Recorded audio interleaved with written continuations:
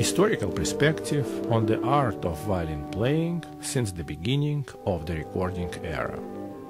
Yehudi Menuhin, Part 4.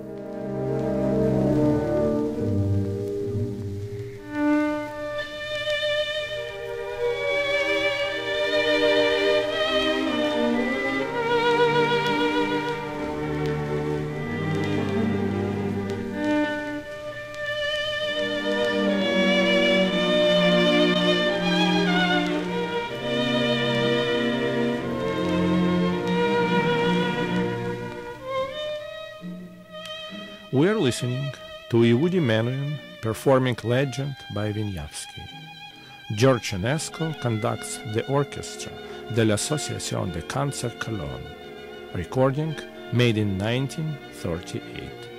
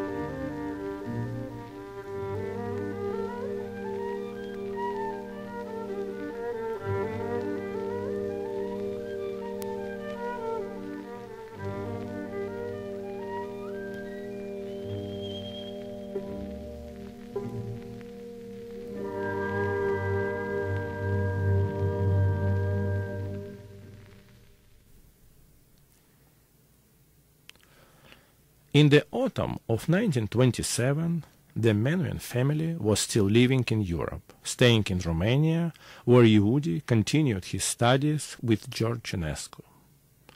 Then, unexpectedly, a telegram arrived for Yehudi from New York, containing an invitation to perform at Carnegie Hall with the New York Symphony under the direction of the notable German conductor Fritz Busch. And specifically, Yehudi was asked to play the Mozart A major concerto. The invitation was accepted, but Yehudi set his heart not for the Mozart, but for Beethoven Violin Concerto.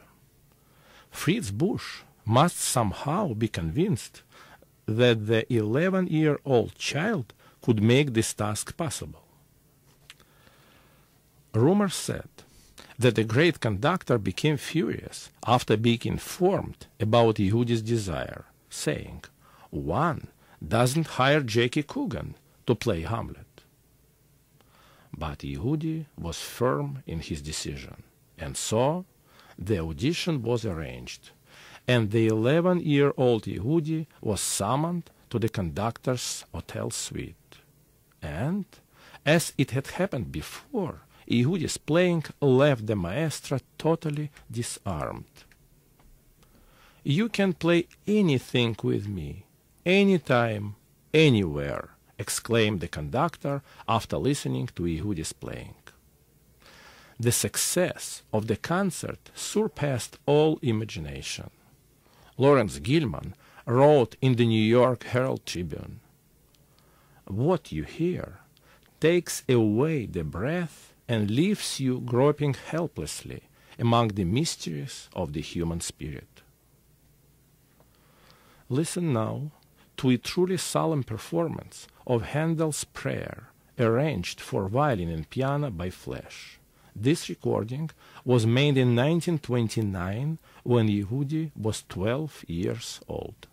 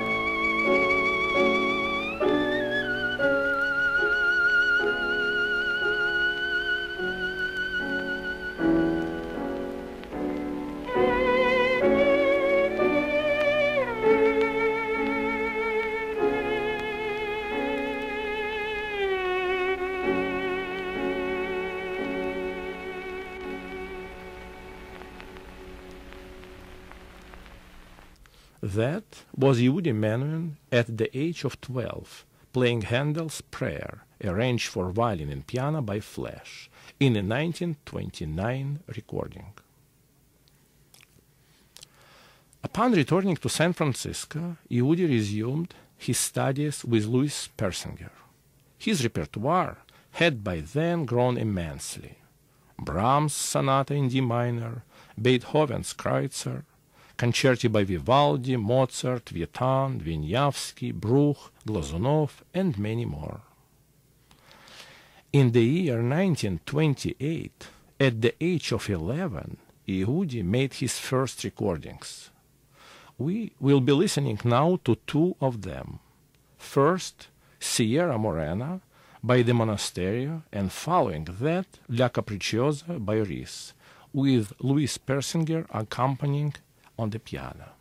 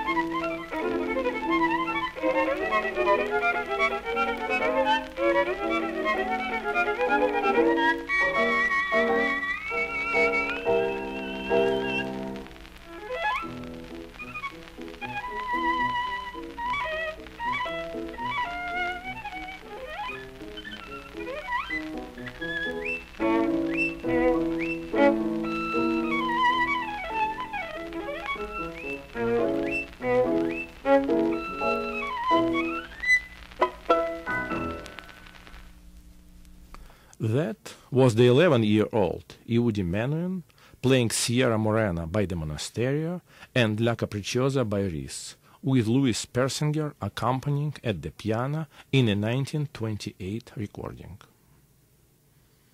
In that same year, Yehudi made his first concert tour, which included Los Angeles, Chicago, Pittsburgh, Minneapolis, Cleveland, and New York. After this tour, Yehudi became the proud owner of the Stradivarius violin Prince Khevenhuller, which, as a matter of fact, the great Italian violin maker made in 1733 at the age of 90. At the beginning of 1929, Menuhin's family moved again to Europe. At this time, still 4 years before the Nazis rose to power, Berlin was truly the music capital of the civilized world. No great solo career could be launched without first succeeding in Berlin. And so, Yehudi's next step was to conquer Berlin. The famous so-called Mayflower concert took place on April 12, 1929, shortly before Yehudi's 13th birthday. Bruno Walter was the conductor, and 3 violin concerti were performed in one evening: Bach, Beethoven, and Brahms. This unforgettable concert made Albert Einstein exclaim, "Now I know there is a God in heaven." Following this concert, the same program was repeated in Dresden and Paris. In conclusion, we will listen to the poignantly moving performance of the Ave Maria by Schubert, which Yehudi Menuhin recorded in 1943.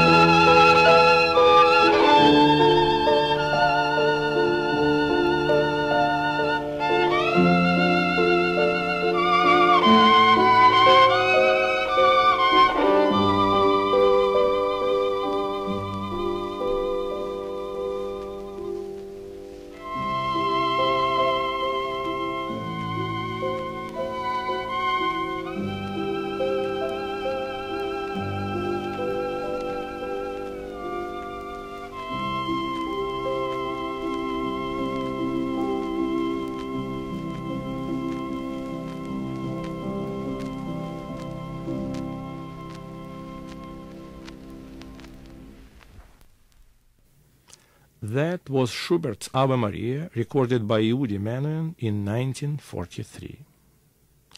This concludes part 4 of our program dedicated to the great violinist Yehudi Menuhin. This program is part of a series of programs entitled An Historical Perspective on the Art of Violin Playing since the Beginning of the Recording Era.